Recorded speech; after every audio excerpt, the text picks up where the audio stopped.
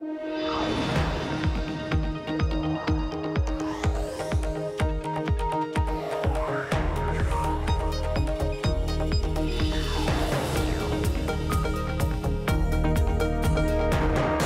Emily Chang, and this is Bloomberg Technology. Coming up, Margrethe Vestager goes to Washington. It is her job to keep big tech in check.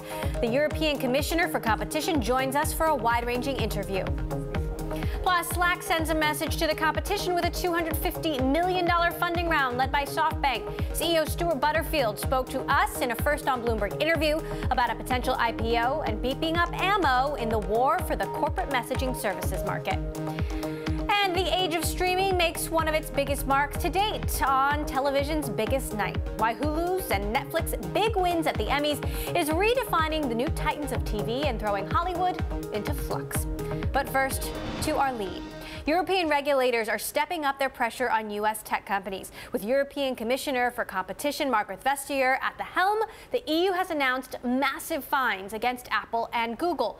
This week, she's in the U.S. visiting her American counterparts as well as top political leaders. So what is on the agenda? I want to get straight now to my colleague David Gura, who is in Washington. David, take it away. Emily, thank you very much. Commissioner Vestager, thank you very much for the time this afternoon on what was a very busy day to be with you. Let me start by asking you about the meetings that you had today. You met with folks at the FTC and the Department of Justice. Just share, if you could, the substance of those conversations. What were you talking to those counterparts about today? Well, we don't share the substance because very often we have the opportunity just to take stock of open cases. And since they're open, of course, this is not something that we can share with a wider audience. Given what we've read in the news about vacancies at these departments, the fact that you have people on an interim basis filling a lot of these roles at the FTC, at the Department of Justice, is that merely a frustration, or is that proving to be difficult as you work with counterparts across the Atlantic? Is it somehow different not having permanent political appointees in place at these organizations? Well, maybe to some degree in the beginning I wondered, but now I got to know both Maureen Olhausen and Andrew Finch rather well. I met a couple of times, and there is such a strong culture of very concrete cooperation between the case teams because they share this culture of serving the consumer in the market. And therefore, you know, it is very concrete, it's very direct, it's a very good cooperation. I wonder if you could just give me some insight into that cooperation. You're doing your own investigations, working on your own cases. That's happening here in the U.S. As well. What's the ideal relationship like between your office and the FTC, say, or the Department of Justice? Well, to some degree, actually, we have a different legal basis, so it's not at all just the same. But with the necessary waivers from businesses, we can discuss and exchange to test hypotheses about would this be a competition concern? How do you see this? So the case team, they call each other. Sometimes they come together. We have had U.S. People coming over for some of our hearings. We go here if something concrete is happening. So it's quite intertwined. Of course, very respectful of differences, but also very concrete on making it right and getting a very high quality in the casework. A question to you as an observer of this place. I think you and I last spoke. You were here after the election, so you've spent some time in D.C. Does the terrain look different from you? Does the rhetoric about antitrust, for instance, or competition or regulation sound different coming to Washington now, 7-8 months into this president's term? Well, it is as if there is a renewed interest, more debates. I saw it already in the election campaign. I think there's more debate about how to make sure that consumers are well served. How to make sure that you have vibrant competition, because competition is a driver not only for low prices and choice, but also for innovation to be able to, in the future, to produce affordable prices and choice. And a lot is going on here, and I find that very inspiring. A couple of days ago, some senators on Capitol Hill proposed a new mechanism for enforcement, Senator Amy Klobuchar among them. And the point that she was making, as I understand it, is the rules, the policies are outdated. We need to refresh them. Taking a sort of broad perspective on that, when you look at policy, enforcement policy, broadly speaking, does it need to be updated, do you think? Do you feel that policy hasn't kept step with where things are when it comes to technology, say? Well, for obvious reasons, I've been looking at the European situation. And of course, we've been asking ourselves the same question, because markets are developing very fast, things are changing, tech and digitalization is forming our society. But I find that our basic rules, they're fine, because some of the motives, well, they're the same. It's greed, it's fear combined with power. That can be a very, very strong combination. And we can deal with that. Our challenge is, of course, to keep our tools sharp and also to develop new tools, because we have to be as skilled when it comes to going through massive amounts of data as anyone else. And that, of course, is a challenge, but we accept it to develop with the pace of the market participants. We've talked about cooperation. How problematic is it if you guys are not on the same page? I think of when you have been, with Halliburton and Baker Hughes, for instance. Then you look at Qualcomm and NXP, and you're in different camps, it seems like. What kind of problems does that pose, if any, when you and the U.S. aren't on the same page? Well, exactly in this example, that's what remains to be seen, because we're not done yet. But it happens quite rarely. When it happens, I think very often there are very concrete reasons that the market situation is not the same. The market participants play different roles. So very often I find that you have objective reasons when we divide in how we look at a case.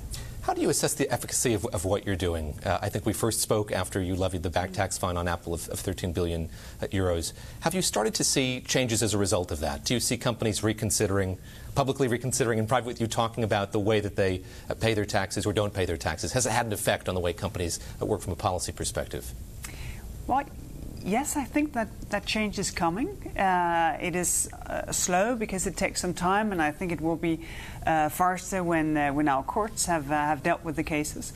But you also see member states starting themselves to change their legislation.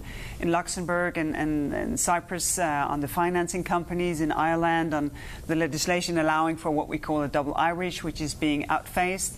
And then, of course, the legislative pace in the European Union as such has also changed. There's much more vigor, and member states are much more ready to say, well, we want a level playing field, and we want our tax authorities to work together in order to get it right. Because we see so many businesses, they pay their taxes exactly as one would expect. That should not just be for the many, it should be for everyone.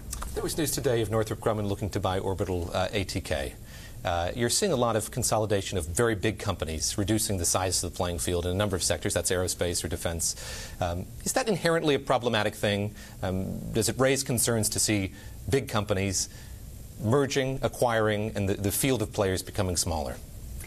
Well, it always depends, because sometimes we see that it may be possible for a merger to enable lower prices to consumers, that efficiencies can be passed on to consumers. So we never have sort of an opinion beforehand. We go into the analysis with an open mind to make sure that also post-merger that consumers will be very well served. Just give us some insight, if you would, into how you decide which cases to take up, what the process is like that leads to an investigation or the opening of a case.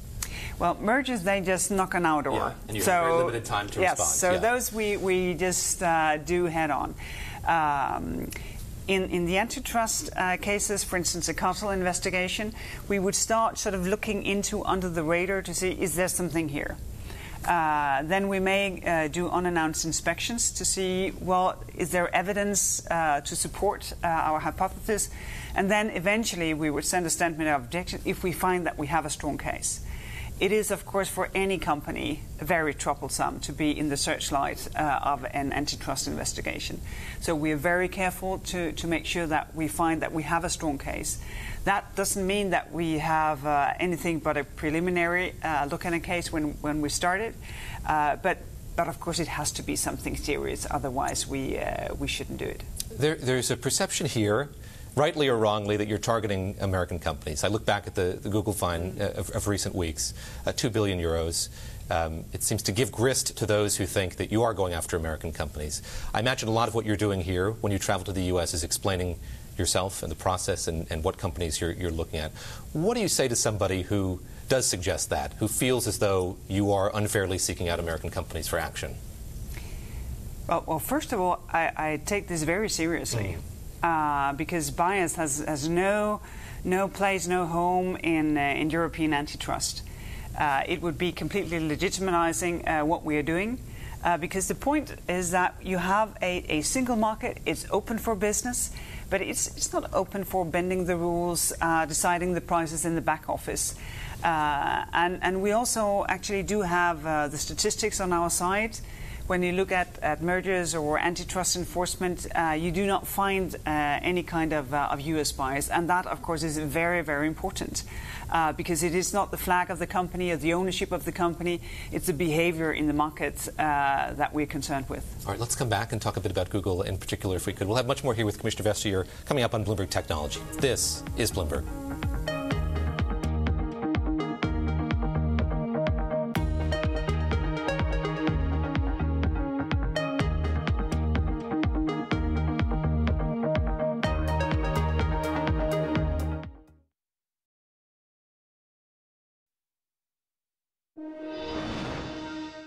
Welcome back to Bloomberg Technology. I'm Emily Chang. Let's get straight back to Washington with Bloomberg's David Gura, who's standing by with European Commissioner for Competition, Margrethe Vestager, who is on a trip to the United States. David, take it away.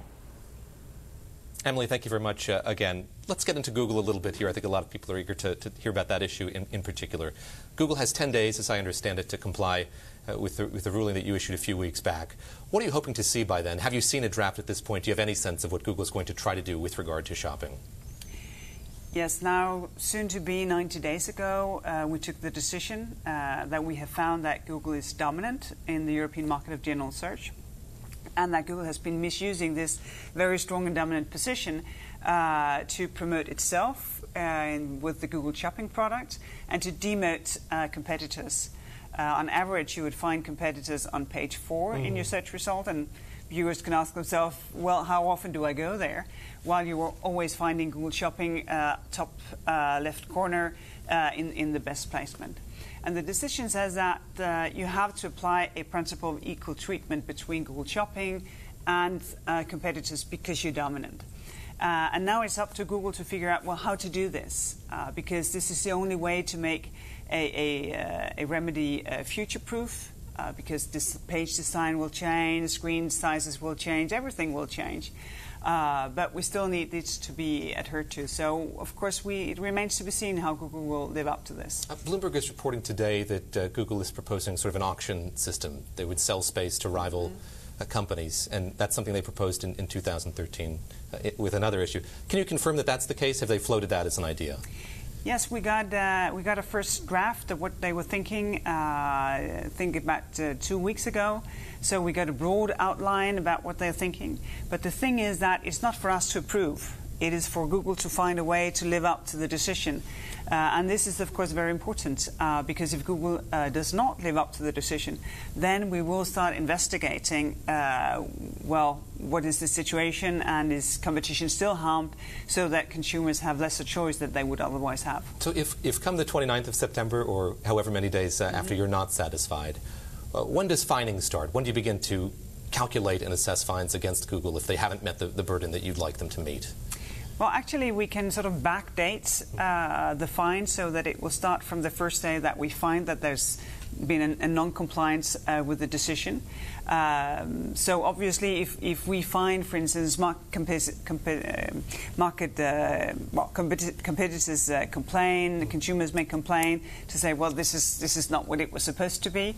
If we find reason, we will start investigating, and then we can predate the fines if we find that there is a breach of following up on the decision. Can you give us any sense of the timetable here with these two other Google cases? There's the AdSense case and the Android case as well. How close are you to resolution of those two? Well, they're very different, the two cases, because the AdSense case concerns placement of ads on third-party sites and whether or not that market was foreclosed. The Android case is how Android is used to stay dominant also when we all go mobile, so that the experience from the box when you open the box of your new phone is a Google experience. We treat both cases as high priority cases, but it's very difficult to say when we will be able to take a final decision. Can you say which is farther along than the other, or are they both kind of proceeding in tandem? Well, as I said, they're different. So we have two case teams, and I don't know if they're competing as well, but we really put a lot of effort into this because it is important for all market participants to know what will be the final decision. A couple of months ago, I was speaking with Dara Khosrowshahi, who was then the head of Expedia. He's now, of course, at Uber, and he was expressing concern about Google with regard to travel services. When you look at the mammoth apparatus that is Google, are there other parts of the business that concern you or that might lead to investigations? Well, we have quite a lot of complaints on other verticals. And the thing is that with the Google shopping decision, having established that Google is dominant in general search, and when a company is dominant, well, obviously competition is already weakened a little if you hold 90% of the market. And this is where this special responsibility comes from, that you shouldn't misuse your powers in your own market or neighboring markets. So this gives us another starting point looking at travel or locals. So in that respect, yes, we still take a strong interest in Google behavior in these other markets. I asked you if the Apple tax case had caused other companies to adjust.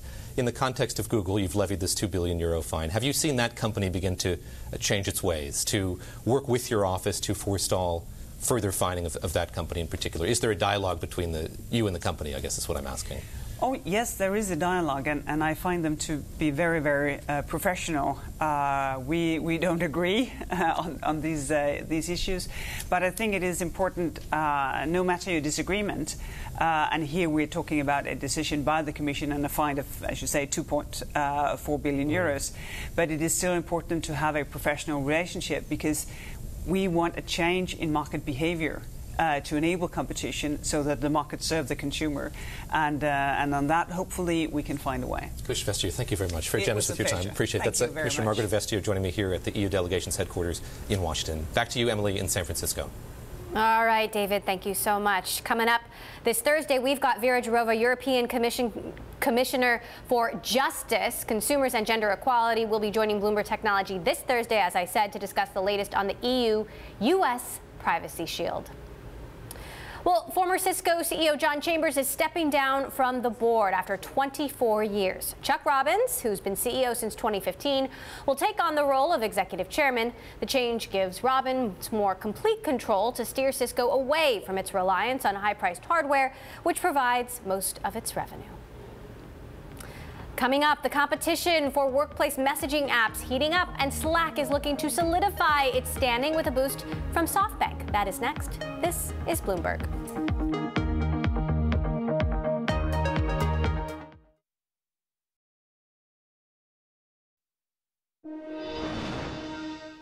The workplace messaging service Slack has secured $250 million in its latest round of funding. More than half of that amount came from SoftBank's Vision Fund, putting the value of Slack at $5.1 billion.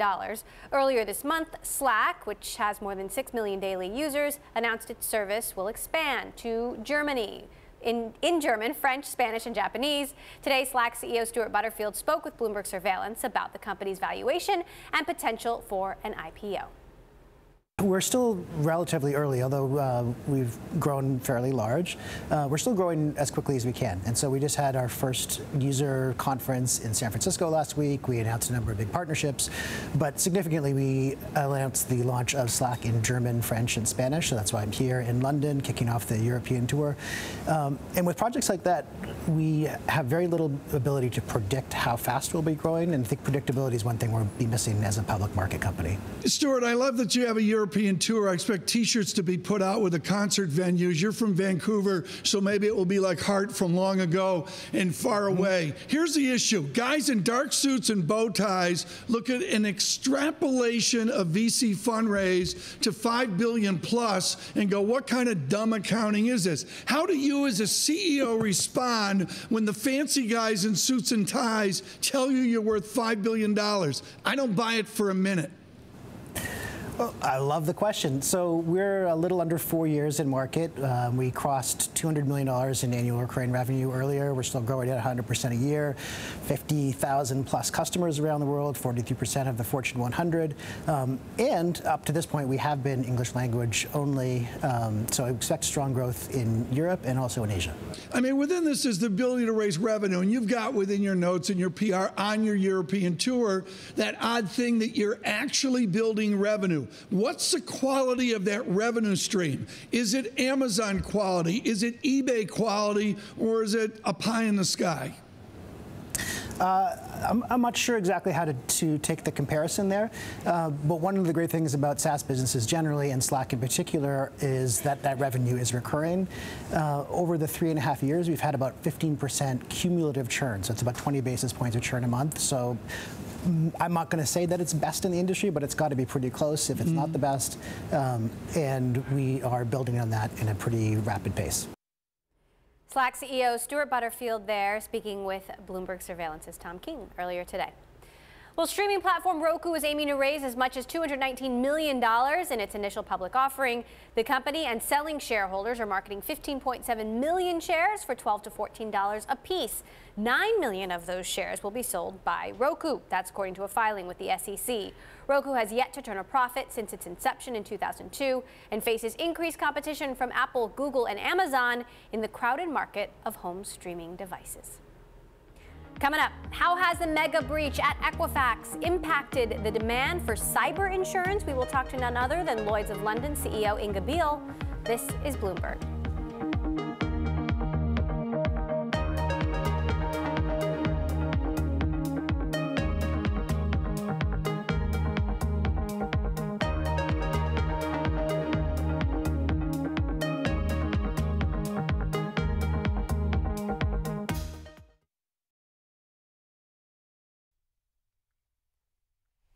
I'm Mark Crumpton in New York. You're watching Bloomberg Technology. Let's begin with a check of first word news. President Trump says he and Israeli Prime Minister Benjamin Netanyahu are, quote, giving it an absolute go in the Middle East peace process. Both leaders are here in New York for this week's UN General Assembly meeting. Prime Minister Netanyahu said Israel's alliance with the U.S. has been, quote, never stronger than now under the Trump administration. Canadian Prime Minister Justin Trudeau and British Prime Minister Theresa May say their countries are working toward a new bilateral trade deal that would be in effect after the UK leaves the European Union. The template for a deal would be CETA, the Comprehensive Economic Trade Agreement, which comes largely into effect this week between Canada and the EU. This agreement will create jobs and stimulate growth for people in Canada and across Europe. Prime Minister May and I discussed the UK's ratification of CETA, as well as the importance of stability and continuity in the Canada-UK trading partnership into the future. Prime Minister May has criticized her Foreign Secretary, Boris Johnson, for his unauthorized intervention in the Brexit debate. Johnson wrote a newspaper article that led to the accusation he was trying to undermine the Prime Minister's approach to Brexit. Russia held military drills about 60 miles east of Estonia's border today. The maneuvers have raised concerns about a lack of transparency and Moscow's true intentions. Global news 24 hours a day, powered by more than 2,700 journalists and analysts in over 120 countries. I'm Mark Crumpton. This is Bloomberg. It's just after 5:30 p.m. here in New York, 7:30 in the morning in Sydney. I'm joined by my colleague Paul Allen with a look at the markets. Paul, good morning. Good morning, Mark. Well, that positive lead we have from US markets is expected to push things a little higher around the Asia-Pacific as well. We've got Nikkei futures traded out of Chicago up better than 0.1% right now. The Japanese Prime Minister Shinzo Abe has admitted that he is considering calling an election possibly up to a year early, and there'll be a decision on that once he returns from the United States. Here in Australia, we've got ASX futures also up better than 1%. I mean, a 0.1%, I beg your pardon. We're waiting on earnings, full-year earnings from TPG Telecom, and also 10 network creditors, the imbalance embattled broadcaster will meet today on an offer from the US broadcaster CBS. Keep an eye also on the Aussie dollar. That may move on the release of the Reserve Bank of Australia minutes from the September meeting. The cash rate was, of course, kept on hold at a record 1.5%, so we're looking for any commentary there. That's all from me here in Sydney. More from Bloomberg Technology next.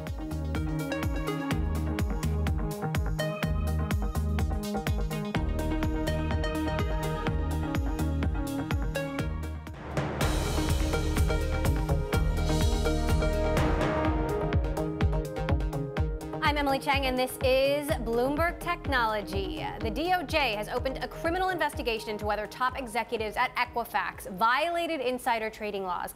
It looks into whether CFO John Gamble and presidents of the Information Solutions and Workforce Solutions units were aware of the massive data breach before they sold their shares. Equifax announced this month that it discovered the breach July 29th. The three sold shares worth almost $1.8 million in early August. And in addition, according to Bloomberg sources, Equifax's insurance against cyber breaches is far from enough than what's needed to cover the credit reporting company's costs tied to one of the biggest hacks in history. Joining us now for an exclusive conversation about cybersecurity insurance is Inga Beale, Lloyds of London CEO. Inga, great to have you here in San Francisco. So very high-risk insurance. I know that's what you do, but talk to us about the landscape for cyber insurance. How many businesses actually have this right now, and how does it work? Yeah, so cyber insurance varies quite a lot. We can offer all sorts of different types of insurance. It's been written for about 20 years, believe it or not. So people might think it's a very, very new form. But what's happened really is that in the US in particular, the government introduced regulations around breach reporting, and that put it on the boardroom agenda in the US. So the total cyber insurance market is worth about $2.5 billion.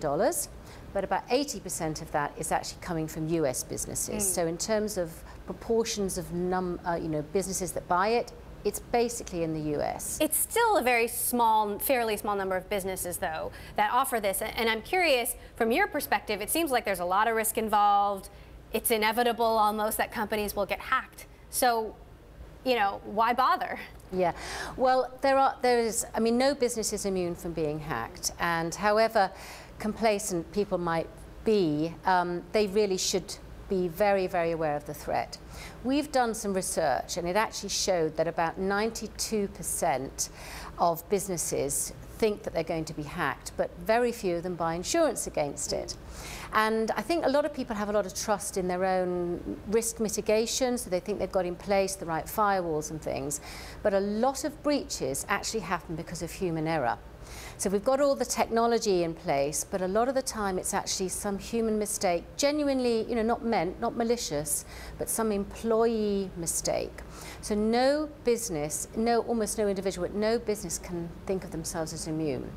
Now what's happening around the world to actually boost demand for cyber insurance is that regulation is coming in many other parts of the world. So in the EU, next year there'll be new data regulation, meaning that businesses can be fined a hell of a lot of money if they're found not to be looking after their customers properly, not to be looking after their customer data properly, not informing their customers of breaches. Go to another part of the world, you go to Australia, they introduced regulation. We saw a 2,000% uptick in cyber insurance demand. Have you seen an uptick in demand since Equifax? I think it's a bit too early, but any headline news about cyber attacks gets people thinking differently about it, and they go, wow, I'm not sure I can be immune here. So, as we've reported, Equifax's insurance plan likely covers somewhere between $100 and $150 million. We're talking about damages, though, in the tens of billions of dollars. What's the point if your insurance can't cover the vast majority of it? Well, I think we're all learning. So it is, in the whole scale of insurance, which has been going for hundreds of years, 20 years is not a big space of time to have been selling this product for, even buying this product. So we're all learning here. Now, there were an enormous number of customers affected with Equifax. We are always trying to learn from events, learning how to assess all the damages. And people do choose a limit of their insurance policy that seems to make sense at the time. But every time we learn something, we have to reassess the pricing, reassess the scale of damages. So talk to me about how you build your policies, because every company can be hacked. hacks can be delayed. It could take months, years before you realize something that has happened. How does that impact how you're building the policies that you're selling? Yeah, well, Lloyds is very unique in terms of its being a market, not a single unitary carrier. And so we've got over 80 businesses actually writing insurance in our market. And it's through that sort of collaborative nature of sharing risk. It's a syndicated market. We have a lot of experts who get together. We work actually with modeling firms. We're doing a lot of work with science, for instance, based out here in the US, who are really trying to understand how we can model the interconnectivity of businesses across the world. Because while some of the hacks affect only one firm, we've seen other attacks like WannaCry and things, which actually affect numerous firms. And for us, it's not necessarily working out what an individual limit should be for a company. For an insurer that's taking on these risks, it's how do we aggregate it across the world when this risk knows no geographic boundaries. In the Equifax situation in particular, there's concern that maybe some executives may have known about it before the public was alerted, before the government was alerted. How does that impact the policies? Yeah, well, we do expect a certain professional behavior when we issue insurance policy, and there will be caveats around what is expected behavior. There might even be such restrictions, and I'm not talking about any individual firm now, I'm talking in general, individual restrictions on what mitigation they must take themselves in terms of employee training, in terms of firewalls, in terms of patching old software and things like that. So there, as usual with insurance, we do like to stipulate certain requirements. So it's a fairly small part of the market now, but do you see over time this becoming as standard as general liability insurance, or do you think it'll always be a sort of niche part of the market? I think it'll become fairly standard, because when we think of what technology is doing to all businesses, it's going to be one of the biggest risks that businesses face. We look at the companies that make up the S&P 500, and we look 40 years ago. 84% of the assets in the S&P 500 were tangible. They were physical assets that we understood, physical buildings. Now it's completely reversed. 84% of those assets are intangible. It's technology, it's systems, it's data. And that trend is just going to continue. And we've all got to get our heads around the changing nature of risk, and particularly as an insurance sector, make sure we're innovating fast enough to keep up with how businesses are changing. All right, Inga Beale, CEO of Lloyds of London, fascinating part of your business. Thank you so much for stopping by. Thank you. All right, well, there is a lot of debate centered around Bitcoin, but one thing for certain is that it's full of volatility. The cryptocurrency rebounded from last week's slide and topped the $4,000 level yet again. Investor concern is easing that a crackdown by Chinese regulators will hinder growth. There's a belief that traders in China are likely to switch to alternative exchanges or seek loopholes in regulation. China banned initial coin offerings and plans to ban trading of Bitcoin and other virtual currencies on domestic exchanges. Coming up, Hulu's historic night at the Emmys, what the streaming service did last night that neither Netflix or Amazon have been able to achieve. This is Bloomberg. Oh my God.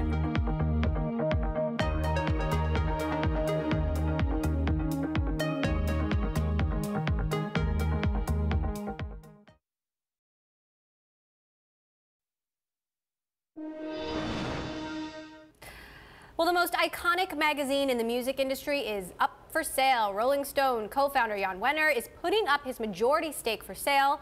The magazine, known for cutting-edge music, political, and cultural reporting, is the latest publication struggling with years of losing advertising and readership to nimbler online alternatives. Wenner sold a 49% stake in Rolling Stone to Singapore-based BandLab Technologies in September 2016. Well, it was a historic night at the Emmys as Hulu became the first streaming service to take home a win for outstanding drama.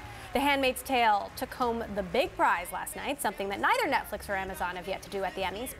Netflix, though, still took home 20 statues last night, a strong showing, and Hulu won 10 Emmys in all, including Elizabeth Moss's win for Outstanding Actress in a Drama Series, The Handmaid's Tale.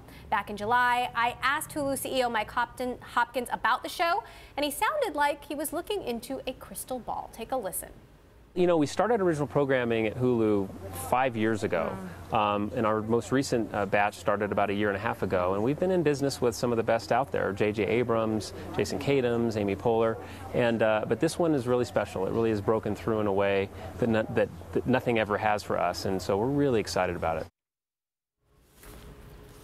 Joining now from LA to discuss streaming's big night, Bloomberg's Lucas Shaw. Lucas, I'm so curious what the buzz right now is in Hollywood, what this means for Hulu going forward. Surprise, really. I mean, if you had asked anyone a couple of years ago which would be the first tech company, first streaming service to win a big award at the Emmys, they would have probably said Netflix, maybe Amazon. They've made a lot more shows, gotten a lot more attention. With Hulu, with Handmaid's Tale, this is really their first breakout, and I spoke with most of the Hulu executives at their party last night, and they thought that Elizabeth Moss was going to win for Best Actress, and some of them certainly hoped they would win Best Drama. Nobody saw them taking 5 different categories and really sweeping the drama field. Does the prestige here translate into viewership? That's a great question. I think it matters. It really matters in the industry. It's going to be a good lure for talent, for producers to say, hey, we can compete with the HBOs, Netflixes of the world, FX. You know, in terms of viewership, I'm sure they get a little bit of a marketing advantage. You know, Hulu just hired a new head of marketing from Google, and her job just got a whole lot easier. She can put on every single campaign, you know, Emmy-winning show. How much the Emmy means to the average viewer is less clear to me, because it's not a show that has mattered in culture as much as, say, the Oscars or the Grammys. Last night, just about 12 million people watched, not as big an audience as for those award shows. Does it give Netflix and Amazon concern? Certainly a little bit. I mean, they have, you know, Netflix has been the leader in streaming TV, and even though they will kind of downplay how much they care about winning awards, they spend a fortune trying to win those things because they know that it can help them in some ineffable way. And so I'm sure that they don't like that Hulu was there to beat them, that these big media companies that bash them in the press can say, hey, our streaming service won first. But in the grand scheme of things, as we kind of said in the intro to this, Netflix still won 20 awards. They won 4 last night. They had the second most nominations of any network. And so I think they probably also feel like it's a matter of time before they have that show that really breaks through. So talk to us about how you expect the online content race to now shape up between Hulu and Amazon and Netflix and Apple. You know, this certainly makes it clear that it can be anyone's game. Yeah, look, all it takes is one hit. That's what anybody in the entertainment business will tell you. The question is how many chances you get at it. So Netflix is spending so much money and making so many shows that they have more chances to get that one hit than a lot of these other people. That being said, you know, FX, HBO, they've been a little more disciplined in how much they spend, and they would argue that they only make the highest quality as compared to kind of some of the garbage that Netflix throws out there. The question is, can an Apple or any of these other tech companies who are now entering the space, can they find that project? You know, Netflix early on had to take a lot of kind of the B or C scripts out there because people weren't sure, you know, what they were or what an original project on Netflix would look like. Now that Apple's coming around, there's so much competition. Are they going to be able to get their hands on the great material? And that we don't know. All right, Lucas Shaw for us there in Hollywood. It's going to be an exciting race. Thanks so much, Lucas, for stopping by. Coming up, how one company is using U.S.-based teachers to teach English to children in China. We'll dig into the latest ed tech trend. This is Bloomberg.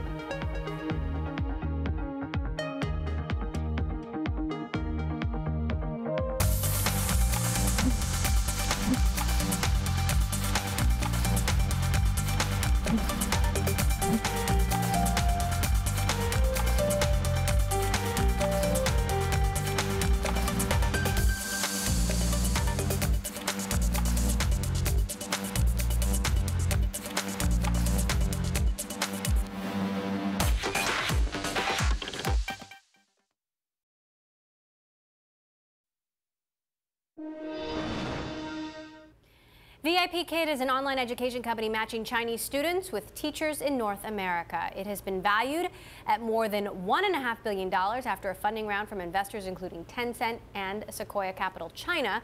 I spoke with VIPKid CEO Cindy Mi and asked about the company's rapid growth since it was founded 4 years ago.